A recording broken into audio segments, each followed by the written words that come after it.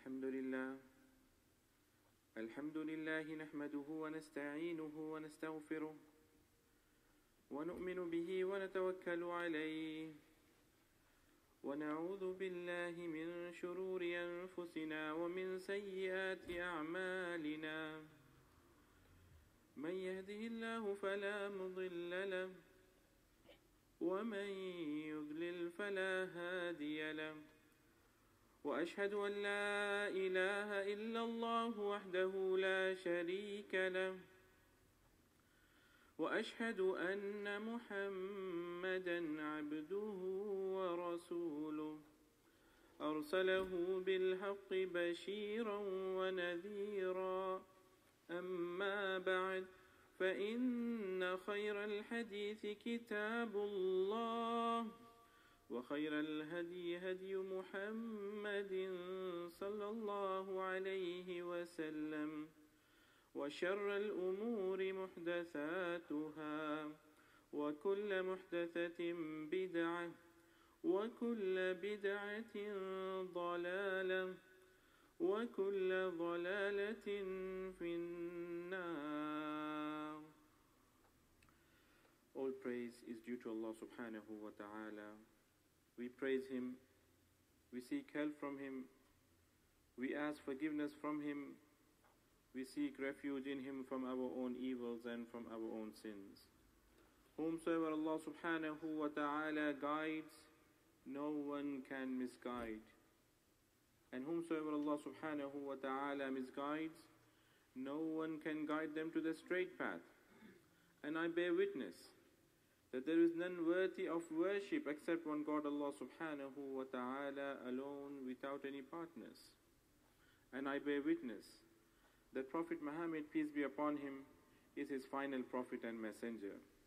May Allah subhanahu wa ta'ala's peace and blessings be upon him, his family, his companions, and those who followed him until the day of judgment. Respected brothers and sisters in Islam, today I would like to talk to you about a great hadith narrated by Mu'adh ibn Jabal radiyallahu ta'ala anhu, that he said, I once asked the Prophet sallallahu alayhi wasallam, O Messenger of Allah, please tell me the action which may help me to enter paradise and keep me away from the hellfire.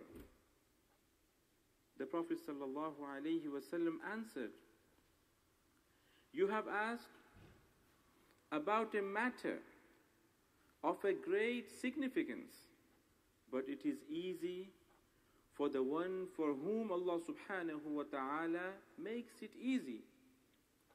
Worship Allah subhanahu wa ta'ala and do not associate any partners with Him.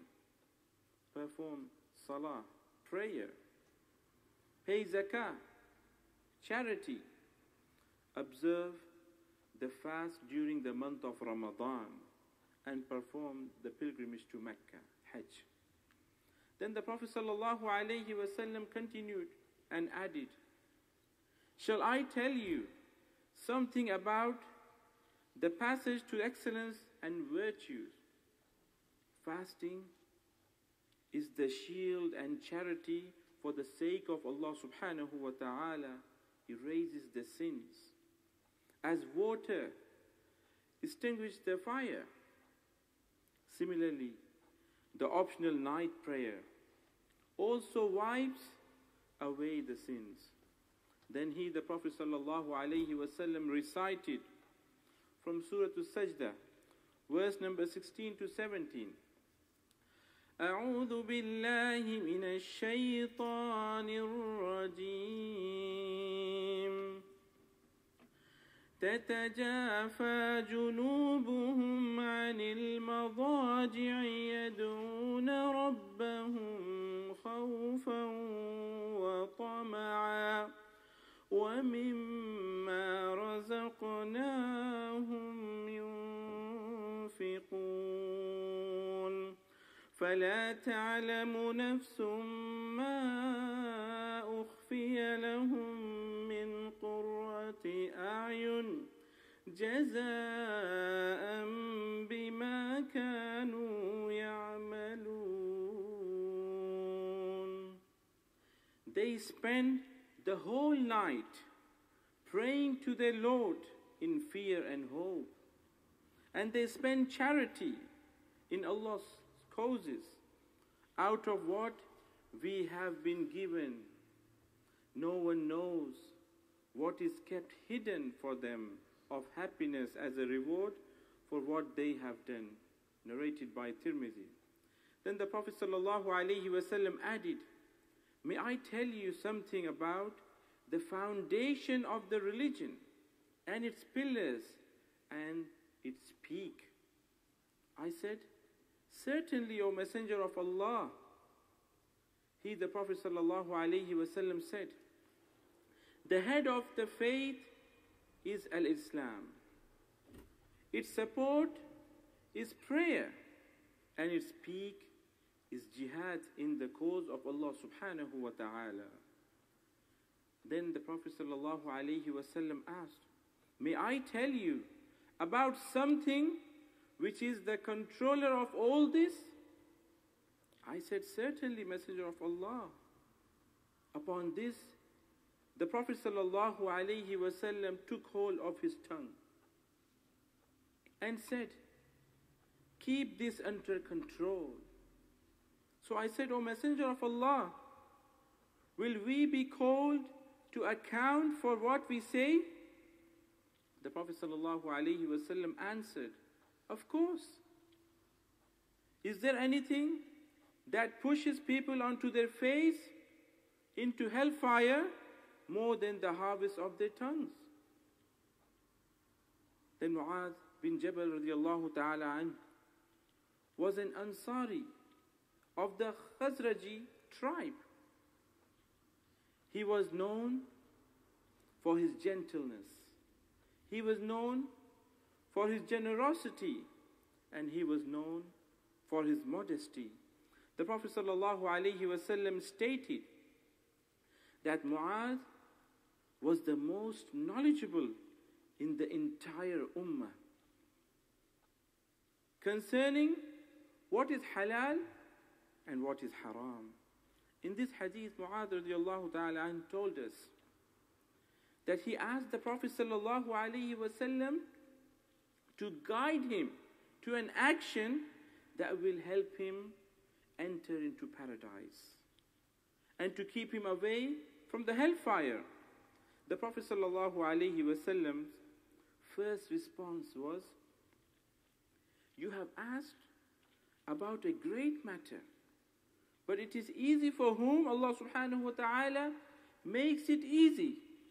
Indeed, respected brothers and sisters in Islam, could there be a greater matter than that? This we can see from the Prophet ﷺ's response, that it is not only a great matter, it is also a very difficult thing to achieve, except for those on whom Allah subhanahu wa ta'ala has bestowed. And He has bestowed His grace, indeed, fulfilling the commands of Allah subhanahu wa ta'ala and staying away from what He has prohibited in this long struggle life. Without Allah's help, we would never be successful. And then He said to him these answers.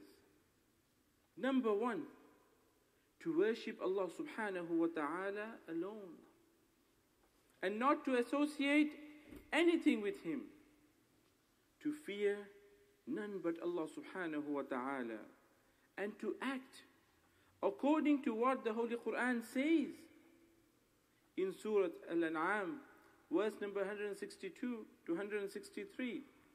As Allah subhanahu wa ta'ala says, قُلْ إِنَّ صَلَاتِي وَنُسُكِي وَمَحْيَايَ وَمَمَاتِي لِلَّهِ رَبِّ الْعَالَمِينَ لَا شريك له وبذلك أمرت وأنا أول المسلمين.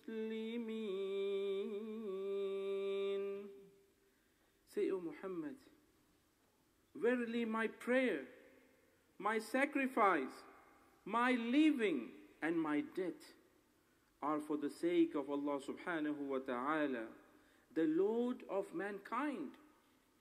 He has no partners, and of His I have been commanded, and I am the first of the Muslims. Secondly, to fulfill the pillars of Islam, of praying, paying zakat, fasting, and performing the Hajj. Then the Prophet ﷺ guided him to the gate of goodness, which leads to paradise. Optional fasting is the shield, like the shield that one uses on a battlefield, as the shield protects a person from the enemy. The act of fasting protects a person from committing sins and from entering into the hellfire. There are specific days on which Muslims are encouraged but not to obligated to fast. These include the day of Ashura, the day of Arafah, the days of the first 9 days of Dhul Hijjah, 6 days in the month of Shawwal, 3 days of every month, and Mondays and Thursdays of every week, respected brothers and sisters in Islam. Charity erases sins as the water switches off the fire, especially those done in secret. The Prophet ﷺ said, the secret charity wipes the anger of Allah subhanahu wa ta'ala. Then the Prophet ﷺ told him about the importance of the night prayers. In another hadith, that the Prophet ﷺ said about those prayers, every night there is a special time during which whatever a Muslim asks Allah subhanahu wa ta'ala of any good thing, any good relating to this life or the hereafter, it will be granted to him. And this moment comes every night. The Prophet ﷺ also said, the first thing about which a person shall be questioned on the day of judgment will be salat, prayer. If his prayer or her prayer are found in order, he would be considered as a successful person and would achieve his objective. But if it is incomplete, he would or she would be a loser. If any shortcomings is found in the obligatory salat prayer, Allah subhanahu wa ta'ala will command to see whether the slave of Allah subhanahu wa ta'ala has offered any optional salah, so that the obligatory salah might be made up by it. And the Prophet ﷺ also said, the best prayer after the obligatory is the night prayer, narrated by Tirmidhi. Respected brothers and sisters in Islam. Then the Prophet ﷺ said, shall I inform you of the head of the matter? The head of the matter is submission to Allah subhanahu wa ta'ala. Submission to Allah subhanahu wa ta'ala, and to testify of the faith plays a similar role to the head of the human body. Without the head, there is no life. Without submission to Allah subhanahu wa ta'ala and His commandments, there is no Islam, and there is no hope of entering into the paradise or escaping from the hellfire. That the Prophet ﷺ made it clear for Mu'adh radiallahu ta'ala anh, that the highest deed in the religion of Al-Islam is struggling for the sake of Allah subhanahu wa ta'ala. That the Prophet sallallahu alayhi wa sallam taught Mu'adh radiallahu ta'ala anh, and all of us, that a very important and essential issue for Muslims is to control of their tongues. To control our tongues. Because what the person says can take him to paradise, and sometimes the word said by some, and that tongue can take them to the hellfire. May Allah subhanahu wa ta'ala protect all of us. وآخر دعوانا الحمد لله رب العالمين.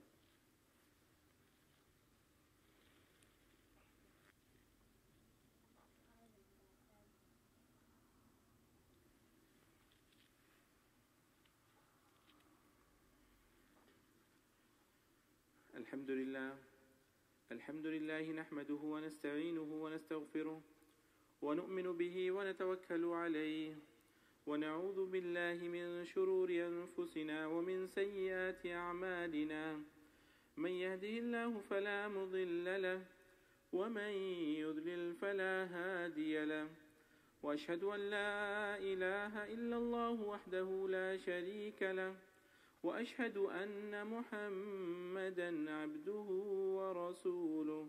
أما بعد, respected brothers and sisters in Islam, in this last part of the hadith, that the Prophet sallallahu alaihi wasallam goes further to indicate that controlling and holding one's tongue is the foundation of all good, both in this life and the hereafter. Some might wonder why it is the case that the deeds of the tongue can have such significance as to take someone to the hellfire. Can they really be that harmful? Let's consider the sins of the speech. They include backbiting, spreading rumors, lying, giving false witness, shahada, and associating partners with Allah subhanahu wa ta'ala, doing shirk, which is the greatest sin for Allah subhanahu wa ta'ala. In fact, most sinful acts in general are usually accomplished by speech, by saying. Nowadays, respected brothers and sisters in Islam, when the means of communication are so many, so informal, and so immediate, we have to be especially careful. We have to realize that our words form parts of our deeds, and we must guard them as carefully as our actions. The Prophet ﷺ said, a man says something without understanding, and something without understanding its significance which pleases Allah subhanahu wa ta'ala. In return, Allah subhanahu wa ta'ala records His pleasure for him till the day of judgment, when he will meet him on the day of judgment. Similarly, when a person says something without understanding its significance, which displeases Allah subhanahu wa ta'ala, He subhanahu wa ta'ala records His displeasure for him till the day when he will meet him on the day of judgment. Narrated by Tirmidhi, Sufyan ibn Abdullah said, I asked the Prophet sallallahu alayhi wasallam, O Messenger of Allah sallallahu alayhi wasallam, tell me something which I may hold fast to.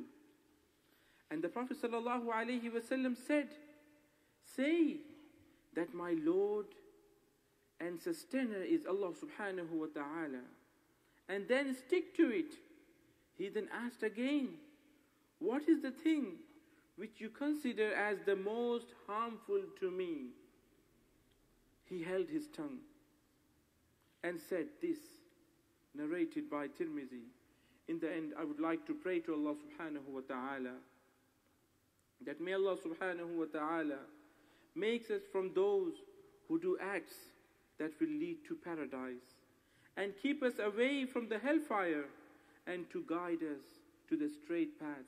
May Allah subhanahu wa ta'ala bless our elders. May Allah subhanahu wa ta'ala bless our children. May Allah subhanahu wa ta'ala bless our mothers and sisters. May Allah subhanahu wa ta'ala protect all of us. May Allah subhanahu wa ta'ala make us understand according to the Quran and the Sunnah of our Prophet sallallahu alayhi wa sallam. And those who are sick, may Allah subhanahu wa ta'ala give them complete shifa. May Allah subhanahu wa ta'ala cure them. And those who has passed away, may Allah subhanahu wa ta'ala forgive their sins and grant them highest place in Jannatul Firdaus.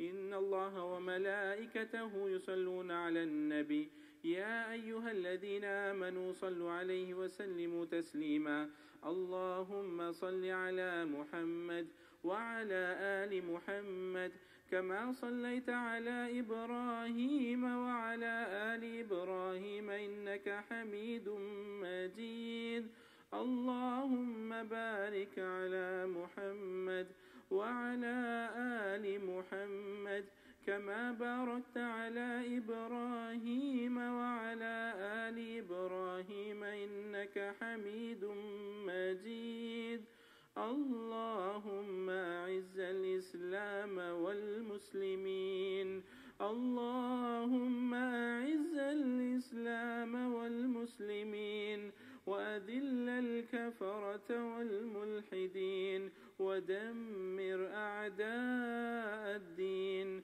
وانصر عبادك الموحدين وانصر عبادك المخلصين وانصر عبادك المؤمنين ربنا ظلمنا أنفسنا وإن لم تغفر لنا وترحمنا لنكونن من الخاسرين ربنا هب لنا من أزواجنا وذرياتنا قرة أعين واجعلنا للمتقين إماما ربنا آتنا في الدنيا حسنة وفي الآخرة حسنة وقنا عذاب النار سبحان ربك رب العزة عما يصفون وسلام على المرسلين والحمد لله رب العالمين. أقم الصلاة.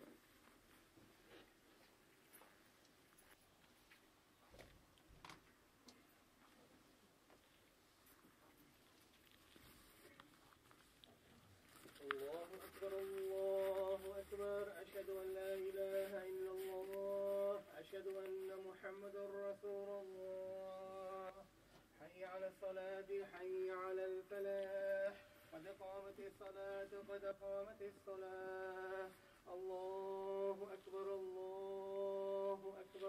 لا إله إلا الله لا إله. استقيموا واعتدلوا تراص وسد خلل. Please straighten your lines and don't leave any gaps.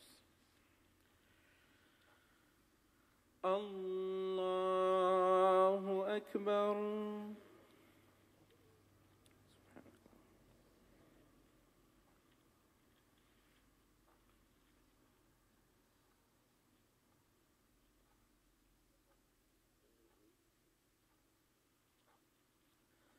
الحمد لله رب العالمين الرحمن الرحيم مالك يوم الدين إياك نعبد وإياك نستعين اهدنا الصراط المستقيم صراط الذين أنعمت عليهم غير المغضوب عليهم ولا الضالين آمين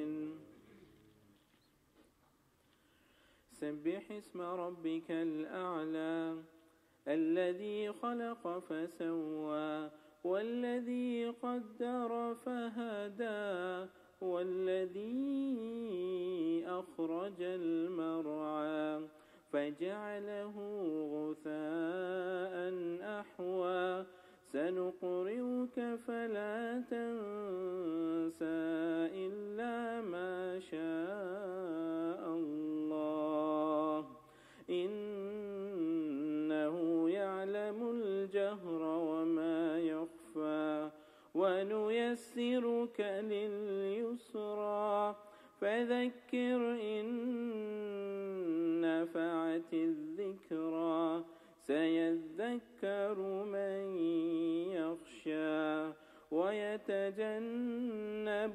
الأشقى الذي يصلى النار الكبرى ثم لا يموت فيها ولا يحيا قد أفلح من تزكى وذكر اسم ربه فصلى بل تؤثرون الحياة الدنيا والآخرة خير وأبقى إن هذا لفي الصحف الأولى صحف إبراهيم وموسى. الله أكبر.